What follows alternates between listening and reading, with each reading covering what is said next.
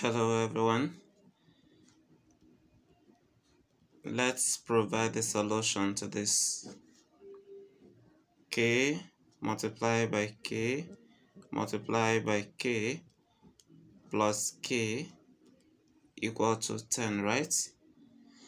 And K plus K, K times K times K, do you know that it is the same thing as K K to the power of 1 plus K to the power of 1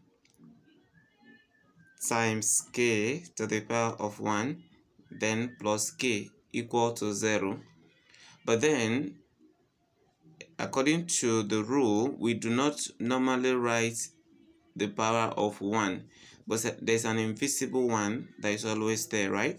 So, according to the law of indices now, pick one of the bases as we have K, then 1 plus 1 plus 1, then plus K equal to 0.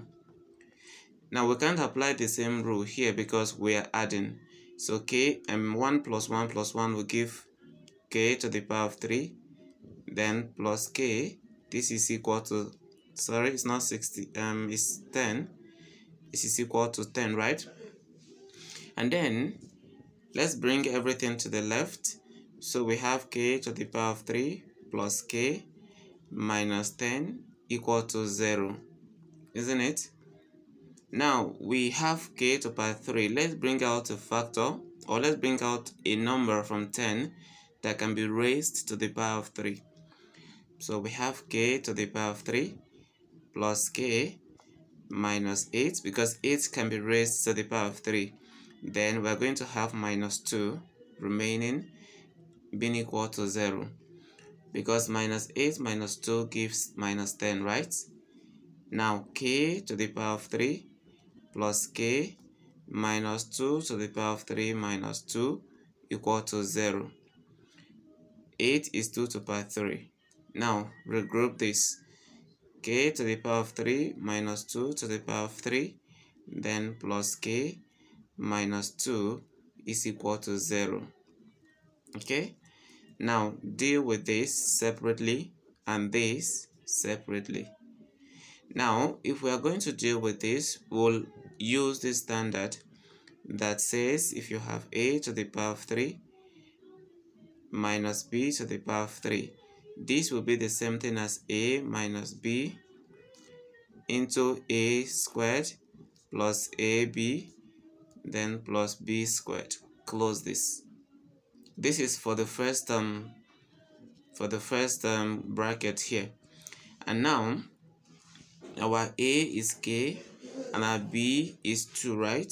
So A minus B will be K minus 2. Close this. Then A squared is K squared, right? And then AB will be 2 times K, which is 2K. Then plus B squared, that will be 2 squared. Close that. Then plus the second bracket is K minus 2, and this is equal to 0 now what do? Factor out K minus 2 because it is here and here, right? So K minus 2 comes out. Then here I have K squared plus 2K plus 4. Okay, let me have this in this bracket, then plus K minus 2 into K minus 2 will give 1. So we close this and equate it to 0. K minus 2 now into K squared plus 2K plus 5, because 4 and 1 will be added. This is equal to 0.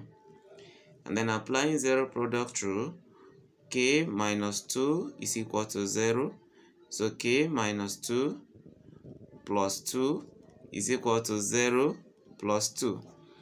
What I've done is to use the additive inverse of minus 2, which is plus 2. So minus 2 plus 2 will give 0, and then it has to reflect on the right. K now will be equal to 0 plus 2, and that is 2. So this will be the first value of k, which we can call k1.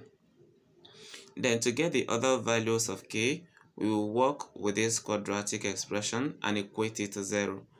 K squared plus 2k plus 5 is equal to 0.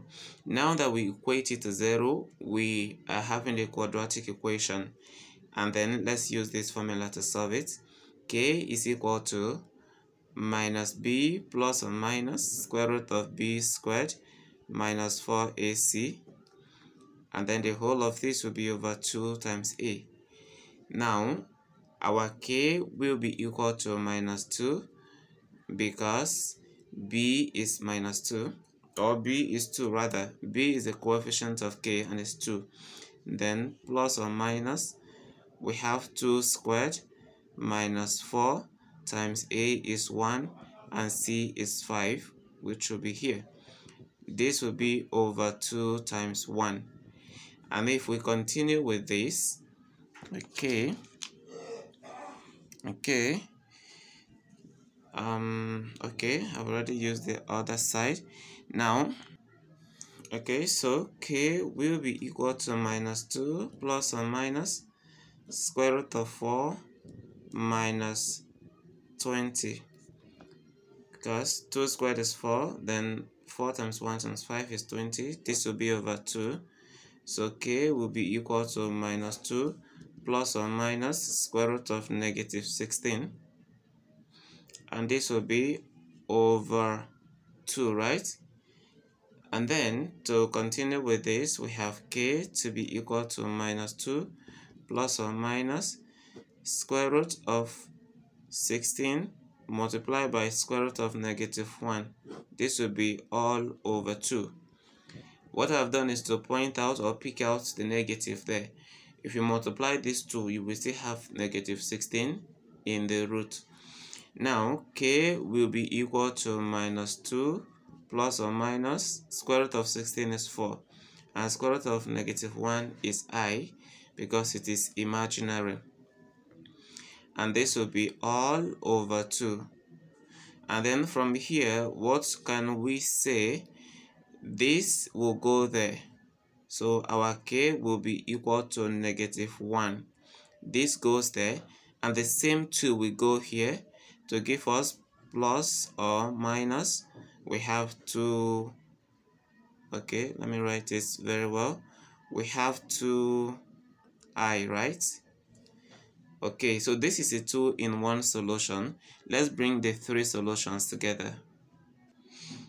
Okay, so these are the 3 solutions. K1 equal to 2, K2 equal to minus 1 plus 2i, and K3 equal to minus 1 minus 2i.